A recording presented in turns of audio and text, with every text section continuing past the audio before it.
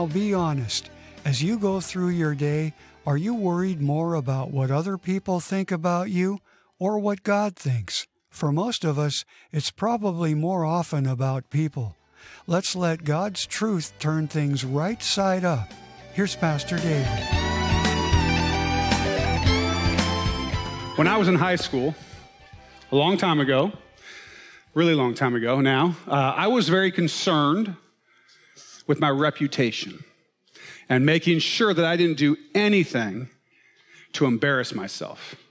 I was not always successful at that, but it was important to me to be accepted by other people. When I was a junior in high school, I was really into football, and I was playing really well heading into that season. And it was about a week before our first game of the season. We were going to play Evergreen High School, and we were ready. We were going to go play these guys. And my dad shows up or starts showing up to football practices. And he would stand with the coaches on the sidelines, not in the bleachers where maybe some of the other parents that came to practice might sit, but on the sidelines, and loudly cheer on the team. And unlike myself, he can be very loud. As you know, I'm a pretty reserved guy and quiet.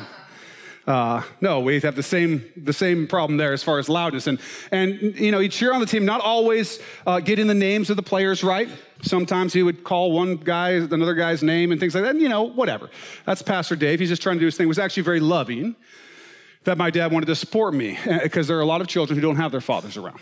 Big problem that we have is a lot of children don't have their fathers around, or they do have their parents around, but their parents are so focused and busy on other things that they don't support their children. And so it was really a blessing that he supported me. But for me, someone who was overly concerned about looking cool, and someone who's overly concerned about not doing anything out of the ordinary, this was embarrassing. It was embarrassing to me. And so, you know, it was embarrassing to me. And I went to my mom, and I told her that I was embarrassed by my dad coming to practices. And my mom, who is, you know, very trustworthy, and you can tell her things and expect her to keep a secret, went directly to my dad and snitched me out, right? And it really, I probably wanted her to tell him, to be honest with you, but it really hurt his feelings. It really hurt his feelings. You know, he was doing this out of a heart for love for me and support for me, is something that he wanted to do to show that he loved me and supported me. So to find out that I was embarrassed, and I wasn't really embarrassed by him. I was embarrassed by anything that was out of the ordinary at the time because I was so concerned with how I looked to other people. But it hurt his feelings so much, and he was so concerned about him and not embarrassing me that first game of the year, he didn't come because he didn't want to embarrass me. He didn't want to, you know, do that thing. And that was, I mean, it was my first time starting both ways, offense and defense on varsity. It was a big deal for me. It was, you know, it was this first game of the season. I had a great game. And as I looked to the stands, every time I could see that my mom was there and my dad wasn't. And I was really sad. I was really sad that my dad didn't show up, wasn't able to show up for that game because I had told him that he was an embarrassment to me. My need to impress other people had ended up hurting both my father and me. And here's the thing. You know how many guys that I played football with I'm still hanging out with to this day? Very few. Very few. Almost none of them. And either way, I'm pretty sure that they didn't care whether my dad came to practice. They weren't thinking about that. Certainly they weren't thinking about it then, and they certainly aren't thinking about it now. And even if they did care, what difference does a high school boy's opinion matter? But even if they thought I was a total embarrassment, like, oh gosh, look at David, he's such a dork, whatever. Even if they thought that, the fact is they would think it for about 30 seconds to a minute, and then they would go back to thinking about the one thing that they think about all the time, themselves. Themselves, right? Because that's what people think about. We think about ourselves. The fact was that I was worried about how I looked in front of a few high school guys, and I did not think about how my obsession with my own desire for approval would affect my own father. My father was there when I was born. He was there all my life, and is still there. Still here. He's actually here today.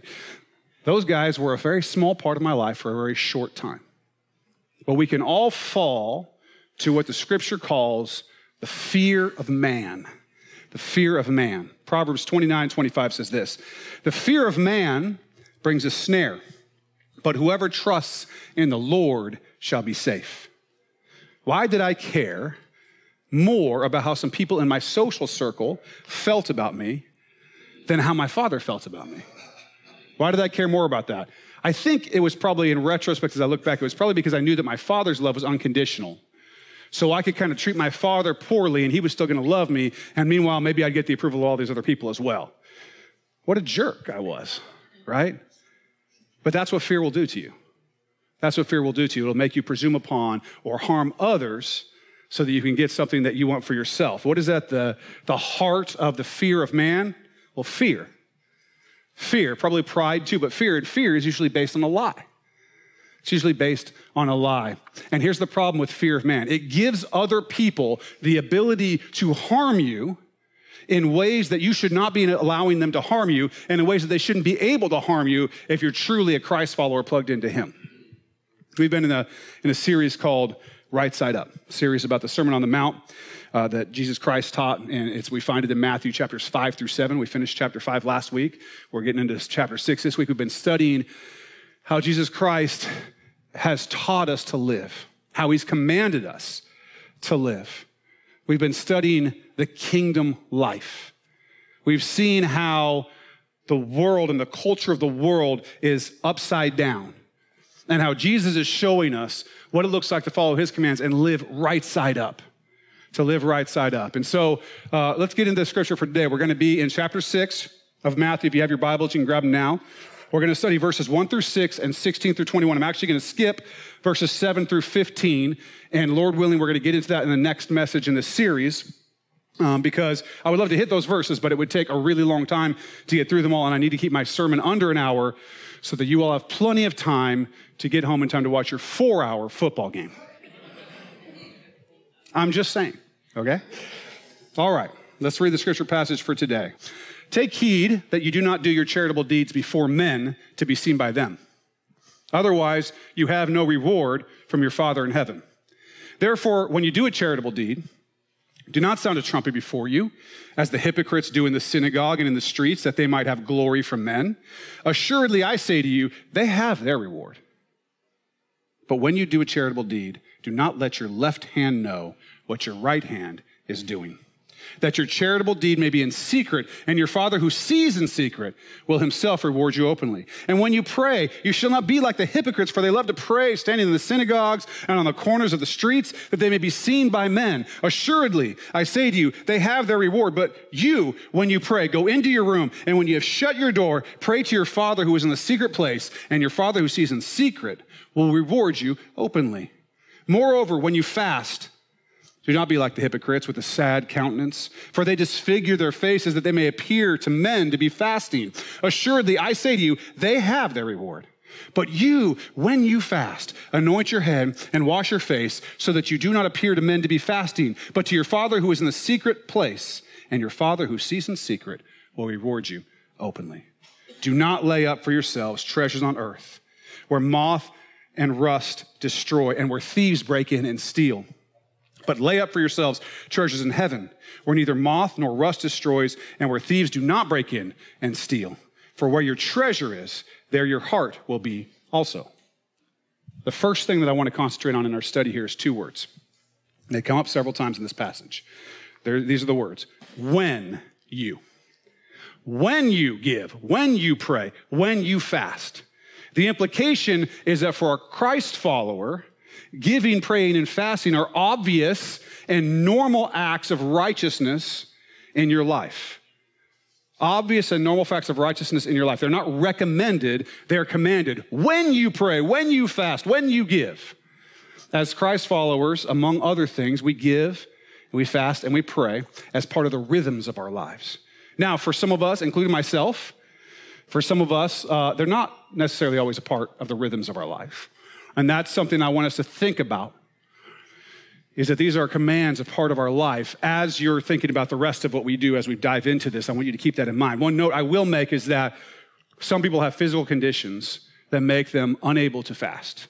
It's unhealthy for them. So if that's you, you need to go talk to your doctor. If you think that's you, that's fine. But by the way, the physical conditions I'm talking about are not that when you don't eat, you get really, really hungry. That's not the physical condition I'm talking about. That's kind of the point of fasting. So that's not going to work. But we're talking about righteousness here.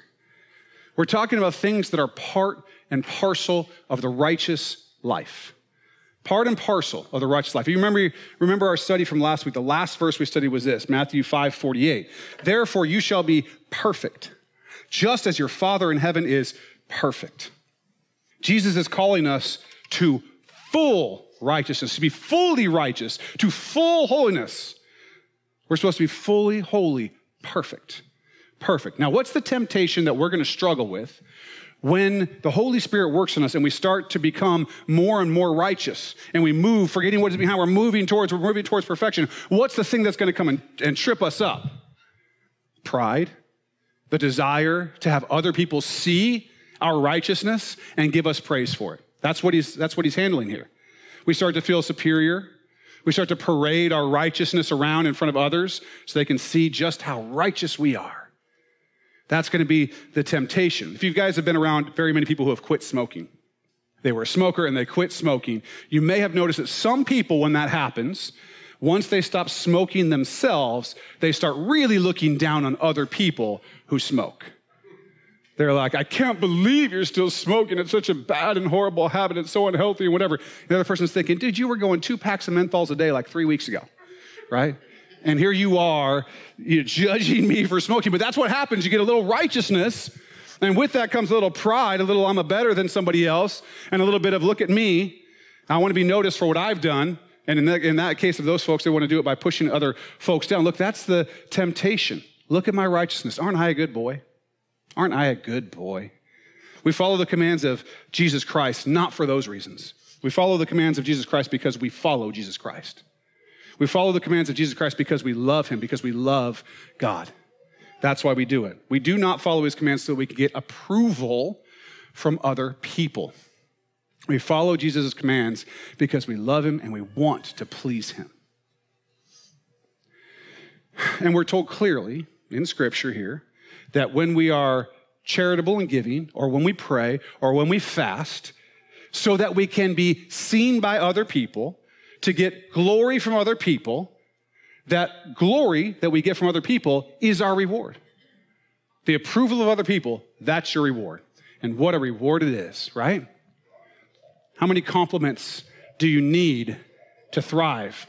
How many Facebook likes do you need to thrive? How long does that Facebook like or that compliment or that whatever keep you going? Fill your self-worth tank. Not long. Not long. Not a good way to get your self-value and your self-worth. Jesus didn't seek the approval of the crowds.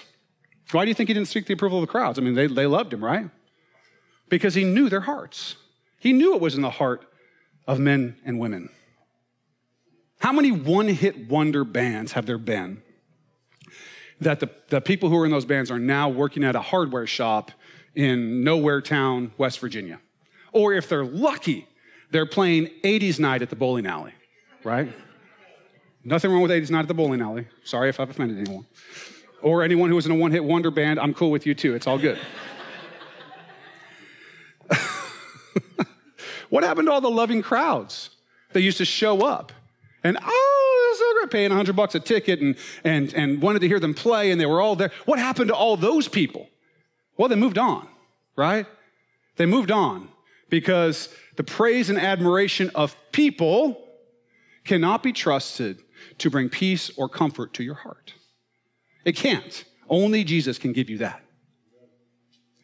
The love and affection of your Father in heaven is eternal, unconditional, and powerful.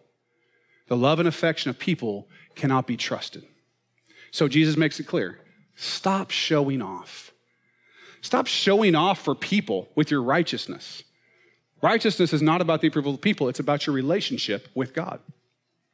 That's what it's about. So let's flesh these 3 things out that he talks about. First, giving. Some people like to make a big deal when they give. They just do.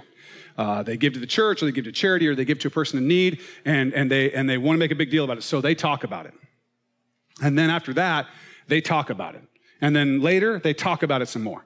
They just make a really big deal. They want the praise of people. They want other people to start talking about, did you hear that so-and-so gave this big gift? And so that's what they're thriving on. They want everyone to know just how swell they are. They want to make sure they're getting the maximum impact in personal praise for their money. And that's all they will get.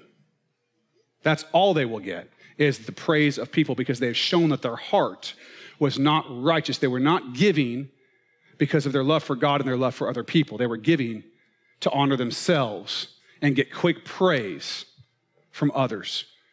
And that's their reward, the quick praise they got from others. They're a one-hit wonder giver. That's where they're at. Jesus says this that we read, do not let your left hand know what your right hand is doing, that your charitable deed may be in secret, and your Father who sees in secret will himself reward you openly. Now that's pretty private.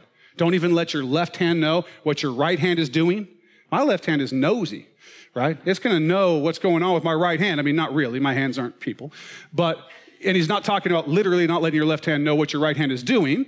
He's saying that it should be so secret that it should almost be a secret even to yourself. That's how secret it should be. If you're making a big show of your giving, you're simply not giving primarily out of a love for God. You're really giving primarily out of love for yourself. Don't look for public praise from giving. Give from the heart because you love God, and let your righteousness between you and your Father in heaven be your reward. One of the things I really love about this local expression of the body of Christ here at Acts Church is that I don't see a lot of selfish giving. I don't see a lot of selfish giving. There are people who have given large gifts financially to Christ Church and to missions and to other ministries, and no one knows about it. I'm actually going to read their names here so they won't get any rewards in heaven. I'm kidding. The fact is, I don't know what you all give. And no one at Acts Church in my 4 years of pastoring here has ever tried to gain favor with me or influence in how the church goes or whatever by telling me what they give. It's never happened here. No one's ever said, well, I'd really like the carpet to be green, and I do give blah, blah, blah. No one's done that. Not one time, ever. And that's amazing. And I want to thank you all for being good givers and having good heart attitudes about your giving. That shows a maturity and a love for Jesus that's real. And just so you know, if you did come to me to try to gain favor or influence because you gave a lot, it wouldn't happen. Because that's between you and God. It's not my thing. And giving isn't about getting favor with the church or favor with other people or favor with me or whatever. It's about you and Jesus. It's about an outpouring of your love for Jesus and for other people. It's about seeing the gospel be spread. That's what it's about. And so I thank you for being the way that you have been. And you should give generously and sacrificially so that we as a church can be used by Christ as his body to bring the good news of life and peace with God through Jesus. That's what we do it for, not for any other reason. You should not give for the praise of people because you have a fear of man and you need people to think that you're great. And let me just help you out. If you struggle with that, with the fear of man, I want to help you out right now. You ready? I love you. The people in this church, they love you. And guess what? It's not because you volunteer a lot. It's not because you give a lot of money. It's not because your prayers are the best or your fasting is just lit. Okay? We love you because God loves you and made you in his image and likeness. And there is nothing that you can do to lessen that love or to increase it. It is without measure. It is unconditional because it comes from God. Knowing that, you do not need to fear men. God loves you, and he uses his church to love you. I'm not saying nobody ever fails at that. I'm just saying Jesus' love for you is without measure, unconditional, powerful. You have no need to fear other people, to need their affection, to need their love, to wake up in the morning and go, I hope I get built up today or I'm going to be depressed tonight when I go to bed. That doesn't need to be you because you're in Christ. And I love you and these people love you because Jesus loves you. So when you come to church, show up for Jesus. Not so that you can check something off the box, or at least these people saw that I was in church, or at least they're not going to call me because I missed for a couple weeks, which we do. But not because we're counting your righteousness, because we love you. We want you to be here with us, so show up for Jesus' sake. Pray to your Father in heaven for his sake. Fast for his sake. For devotion to him. Don't worry about our opinion or anyone else's opinion. Worry about your relationship with Jesus. Money is such a big issue for us, isn't it? and it's so easy to want to make a big splash when we give some away. I hope that today's episode has helped us all get a new perspective on how God wants us to give. As always, if you have any questions or comments about today's lesson, please call us at 360-885-9000 or use email info@axchurchnw.org. Next time, Pastor David will teach us about prayer and fasting, and I hope you'll join us here on Contemplate.